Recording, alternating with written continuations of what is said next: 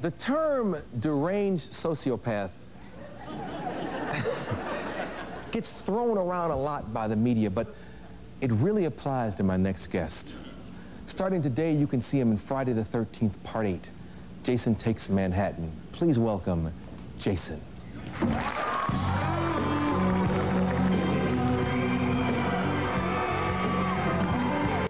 The slasher genre in the early 2000s came to a crashing halt, while torture porn-inspired horror films took dominance following the surface of terrorist/Mexican cartel beheading videos. Coming out of the 1990s, self-aware horror teen slasher films such as Scream and I Know What You Did Last Summer choked the well dry on the genre.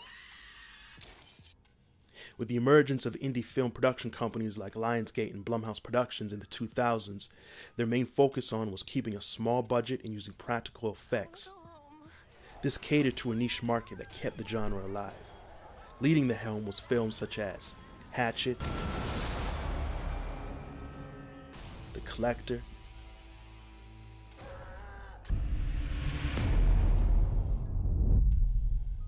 Laid to Rest, the Maniac remake,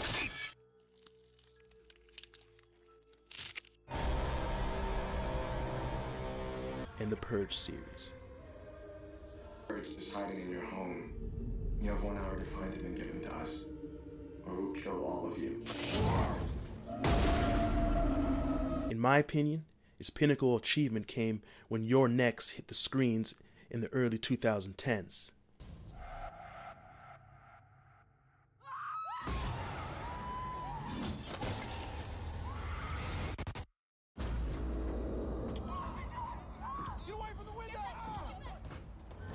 You're Next is a perfect example of a standout genre piece that impacts filmmakers who inspire other filmmakers to make indie horror films, or just indie films in general.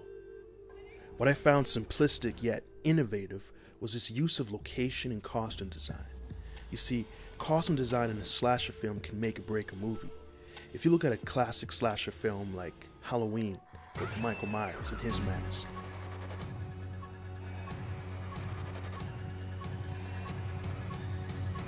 or the Friday the 13th series with Jason Voorhees in the hockey mask, or if you want to start earlier with that, the bag over his head. We dug up his body. You gotta do something. Even Leatherface in Texas Chainsaw Massacre. The mask hides the evil beneath the sadistic, tortured layers of a human being. In the film You're Next, the audience is captivated by these assailants in plastic animal masks with black tactical gear and hunting tools used to terrorize the family.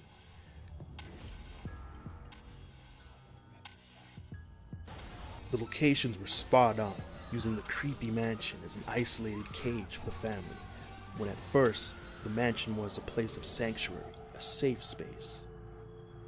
This rat in the cage scenario plays well with the story, giving the familiarity of tropes in the slasher genre. For Halloween 2016, I added my own twist to the lamb slasher from You're Next. I got a replica axe, black tactical boots, utility vests, black sweatshirt, and a crossbow prop. It all came up to under $100, the pants being the most expensive.